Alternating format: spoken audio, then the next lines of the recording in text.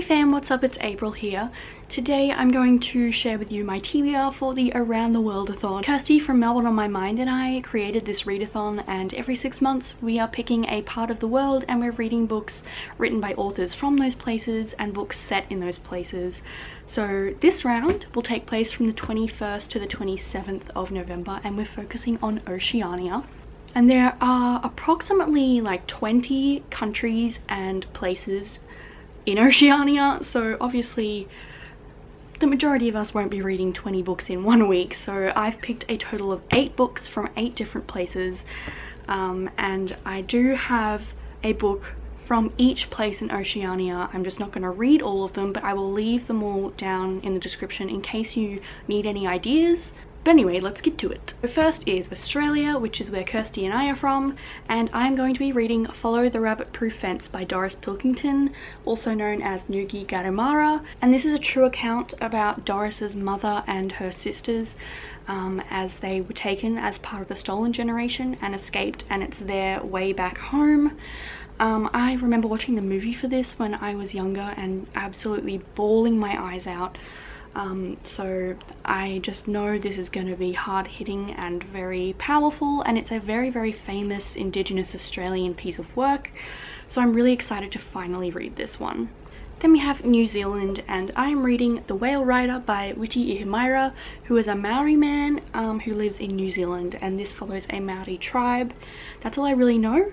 But I've heard really great things about this one and I can't wait to read it. Then we have Nauru, and I'm reading The Undesirables by Mark Isaacs. Mark actually spent time in Nauru, and he spent time inside the detention centre, and he witnessed some absolutely shocking things that he felt like people needed to know about, the treatment of the asylum seekers and refugees there.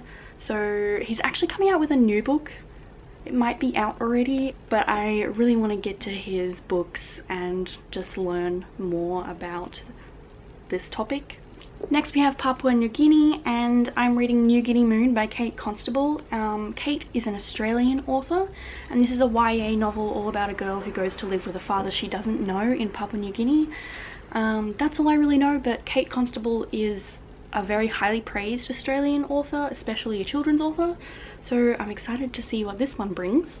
Then I have Devil Devil by G.W. Kent. This takes place in the Solomon Islands in the 1960s, and it follows a police officer, and I believe it's a crime novel. The author actually spent 8 years in the Solomon Islands. He's a consultant for the South Pacific Commission and Educational Broadcasting. That sounds important. The last physical book I have to show you is a massive one. It is Pacific by Judy Nunn. Judy Nunn is another Australian author. I've divided it up into 7 sections, hoping to read 1 section a day, but what really drew me to this novel is that it's set in Vanuatu, which is a place I've actually been before, but it's also a dual timeline story, so half of the book takes place during World War II in the South Pacific, and I just think this will be really interesting. It also follows an Australian actress who is filming for a film in Vanuatu as well. It just seems like a really interesting book, and Judy Nunn is really popular, so I thought I'd give this one a go. The last 2 books that I plan to read haven't arrived yet. I actually ordered them off Thrift Books.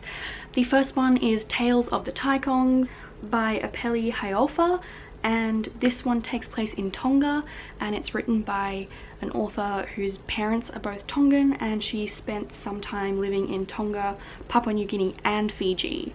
I believe this is a collection of short stories. I'm not exactly sure, but it's only 93 pages and it sounded really interesting to me. The last book is another non-fiction read.